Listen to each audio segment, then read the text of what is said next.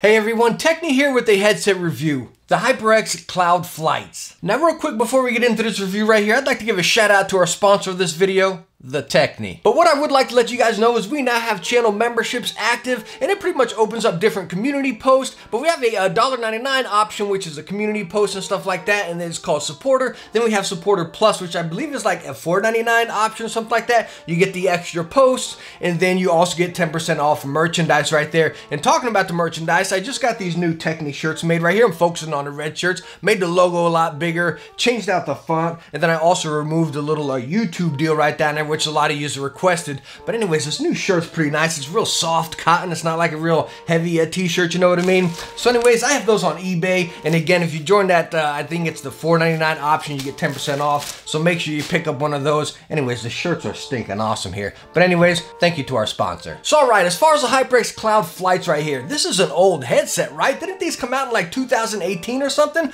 But I really wanted to cover them here. Number one, you can scoop them up for right around, I believe the day of me doing this review, $95 on Amazon. And we're gonna find out, are they worth it 2 years later at $95? So number one, in your box, you're gonna get your headset, you get your little wireless dongle here, you get your charging cable, you get a 3.5 cable, and then your microphone, which is detachable. You know, it feels like a long time since we did a headset review. I don't know, maybe it's only been a week or two, but it feels like a long time to me. But just kind of refresh it, and to bring it back, you all know where we need to start, right? That is comfort, because no matter how good of a deal it is, or how fantastic it sounds, if it's not cozy, we gotta take it off. So anyway, straight out the box, putting the headset on your head right here, let me just tell you what, they are incredibly cozy. The clamping force is more or less a medium clamping force. They're not loose, as you see, they're not moving much on me right here, but they're not tight. I'm not getting any pressure points or anything. And the really cool thing about that, as you can see, we have all this swivel, right? They go a little bit forward and then all the way back right there. So they're gonna fit any head shape. I mean, plenty of adjustment right here.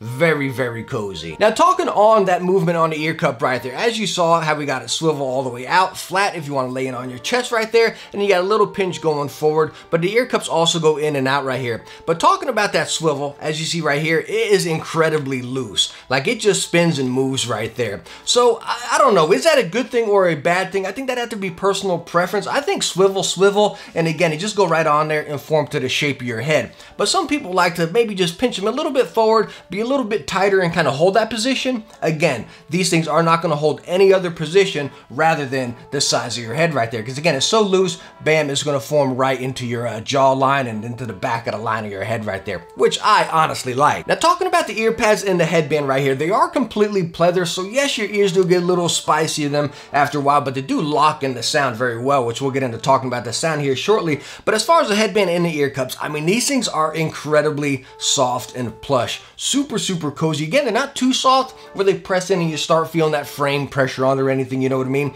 And they're not too firm where it's kind of like, ah man, these ear cushions are just scratchy and uncomfortable. They're just right in between right there. And again, they're completely cozy. Now, as far as the size of the ear cups right here, I think they're a fantastic size. As far as me, they fit right over my ears, perfect closure in there. And they're plenty of depth within them as well. But if you do have bigger ears and you're kind of worried about them touching the inside of the drivers right here, there's this really soft foam inside there. So again, if your ears touch the inside, it's not gonna really bother you or scrape you or feel like it's banging against your ear. Again, it's very, very soft inside there. Now, going right from comfort, going into build right here, I think the build is fantastic. It is completely plastic besides your little adjustment headband right there. Now, it is plastic right there as far as your notches, but just the little headband extender right there is metal. But the rest of the headset is completely plastic, but it's a very, very heavy duty plastic. It doesn't feel cheap. It doesn't flex by any means. And that's kind of, you can take that here or there, you know what I mean? When you get that firmer plastic, it's almost like you kind of get a little bit more worried about stretching it out. Like, I'd go to this distance right here and that's where I'd stop and that's where I'd be comfortable, you know what I mean? But you can twist them up plenty of fine and everything, again, with all that swivel within the ear cup. And again, you can kind of twist them up, no cranking, no cranking, no nothing like that. Again, they feel incredibly solid. And as far as that little wire sticking out right there, I think that's just for like aesthetics, kind of going along with that other HyperX design, how they always have the wire sticking out of their headsets. I think they just kind of implement that in there, kind of like their signature look. But again, whenever you spin the headset or anything, that wire does not move at all. So again, I think that's just for looks, so you don't got to worry about it. I mean, it's really firm in there also. Now, going right into the features here, on the right ear cup, you have your volume wheel, and it's fairly soft roll, but you do have steps in between it right there, so it's really nice. You can get your precise volume adjustments and everything. Coming over to the left ear cup, you have your power button right here. Right below that, you have your 3.5 connection, you have your charge port, and then you have your microphone port right here. Now, as far as turning them on, you just put your USB dongle in whichever console you're on, whether it be PlayStation or the PC. Also, this works on the Switch as well, wirelessly, which I tested across every single device, even on Xbox. But anyways, to turn them on, you just hold down the power button right here.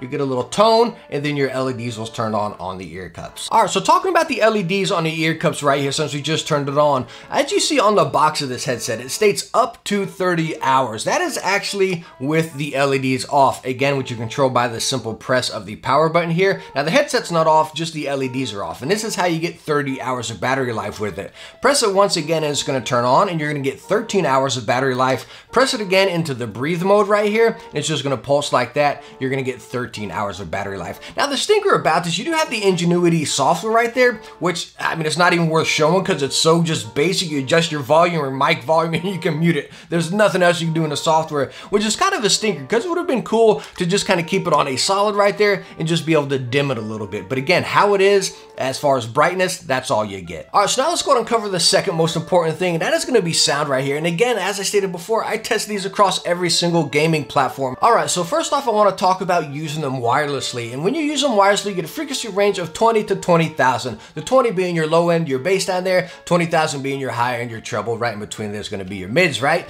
So again, use them wirelessly on the PlayStation 4, PlayStation 4 Pro in my case, PC, and the Nintendo Switch. The sound was fantastic. It was really nice. I play a lot of Call of Duty, and it was just very nice and balanced. If I had to say anything, I'd say maybe a little bit bass or mid-heavy, kind of in between right there. It's not too much mids where it's drowning everything out, and it's not too much bass where it's just like, you know, rattling your ears or anything like that. It's kind of right in between. It's almost like you have a little bit of that mid and then some of that bass right there, just kind of mumbled in together right there. Not saying it's bad by any means, but again, sometimes if I got into that heated moment like grenades and stuff like that, I kind of got a little bit of mushiness. Again, it wasn't bad by any means, but if there's one thing I had to point out, that would probably be it. But across the board on every single device, again, the Switch, the PlayStation, and PC, the sound was fantastic. Playing games like Rainbow Six, Call of Duty, anything like that, I heard a lot of the footsteps, I got a lot of the immersion and everything, and again, they just sounded fantastic on all those devices wirelessly. Now, let's go and talk about them using wired by the 3.5 right here, and this is pretty cool. As you can see, they're on right now, so whenever I put the 3.5 right on our connection on the backside there, bam, they turn off. So no, you do not need to have them charged or powered on to use them wired. You just plug it in, it pretty much turns them off, and then you can use it that way. Now you lose control of your volume wheel and stuff like that and your LEDs, but again, you can just slap them on right there, use a 3.5, and you're all set to go. And also on 3.5, you get a different frequency range. You get 15 to 23,000, so a little bit more low end and a little bit more high end. And believe it or not, as crazy as this sounds, I like them better running through the 3.5 right here. Now on PlayStation, yes, 3.5, you lose some of that volume as we see a lot with PlayStation headsets. But as far as going Xbox, the Switch, or PC, it honestly sounded a little bit better. Everything, that little bit of kind of mushiness I talked about, that little pinch right there, it eliminated that. It brought your highs out and kind of balanced out the low end right there. And it gave a very natural sound right there. And it was honestly fantastic. So I think it's pretty cool that you have, you know, pretty darn good sound wireless, and then you have great sound wired. A lot of headsets, especially wired headsets or wireless headsets we see,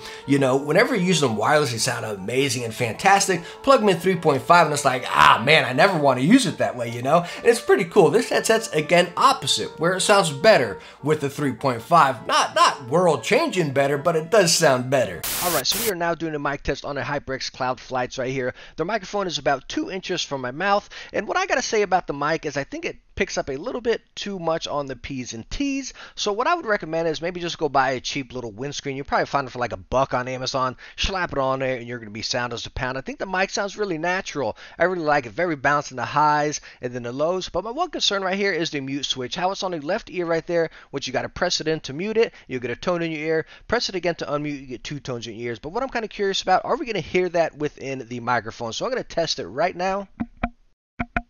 All right, so you don't get the tone within the microphone right there, but that initial press, when I go to mute it, you do kind of hear that little scratchiness right within there. So yeah, your buddies will hear that, but again, as far as the tone, they do not hear within each bump. So all in all, I gotta say the microphone is pretty stinking good. Again, get that windscreen and you're gonna be perfect. All right, so all in all, my take on the HyperX Cloud Flights right here. Again, coming in at that current price of like 95 bucks, let's go on and say an even $100 after your taxes and all that, right? I still think you have a fantastic buy. Great sound, great versatility across all the platforms, a fantastic build. I mean, it looks stinking awesome. Come on, they're black and red, you know, I'm gonna love that. But hey, let me know down in the comments what you think about the HyperX Cloud Flights. Do you use them and what do you think about them? Are you looking at picking them up? Because again, like I stated, you have my complete recommendation right here. I love them. But hey, thank you so much for stopping by and watching this video. I hope I was helping to help you out and answer some of your questions, and I hope you enjoyed the video. If you did, hit that thumbs up and don't forget to subscribe for some future tech videos. Hey, I hope I catch you in the next one. Bye now.